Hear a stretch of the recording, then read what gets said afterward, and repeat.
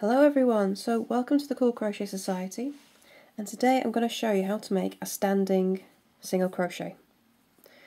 So a standing single crochet means that you can join yarn onto your work and do it so there's no turning chain. So it's going to look straight away as a single crochet, and it means that you join onto your work will be hidden. So I'm just going to join onto this stitch up here so you can see how it's done. But first we've got to be able to put the yarn on the hook. I'm just going to zoom in a little bit so you can see. Right, so the way to do it is you're going to have to join a little bit, what might be a bit different to usual for you. So you're going to wrap the yarn around two fingers. So tail end down here, wrap around, and you're going to wrap around again, but go over to the left side and down. Then bring your hook underneath the first thread, hook the second one, bring it under, and pull.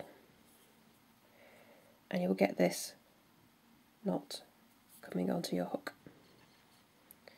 Okay, now this is going to act as a loop, so that when you bring your hook through, you've now already got one loop on your hook, and that is going to act as one of your stitch loops, and it's going to really nicely set us up.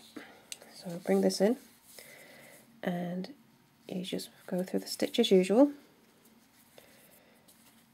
Oops, do get my yarn round.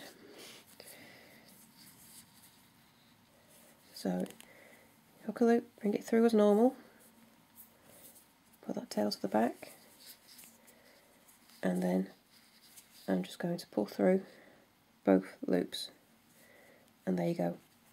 That is your standing single crochet, and that is the loop for your first stitch, and it looks exactly like a single crochet, and so it hides the beginning of that join. So it just gets rid of a beginning chain and instead gives you a stitch. So I'll just show you how I do that again one more time.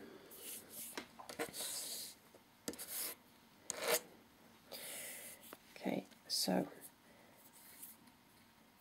tail end at the bottom, you're going to wrap around once, then you're going to wrap around twice, but make sure the second one wrap goes off to the left. Hook under the first wrap, hook the second one through, let go and pull. And there. And that is how you make the knot you need for your stitch. Then we just go through the stitch as usual, as we would for any stitch. Pull your yarn through, just throw that tail to the back, and pull through both loops, and there is your standing single crochet.